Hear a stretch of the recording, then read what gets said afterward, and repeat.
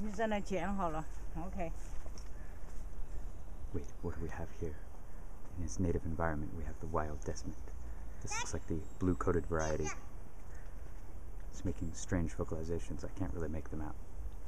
It's pausing and examining the forest floor.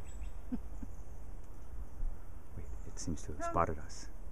We must remain motionless. Oh, something has amused it.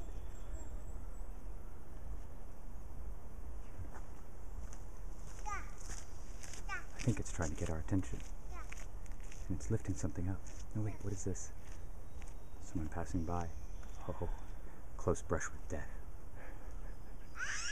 Oh, there's its warning cry. Anyone passing by the wild blue-coated Desmond must know that you must be very cautious when it sounds its warning cry. Usually it's just a threat display. Now what's he up to?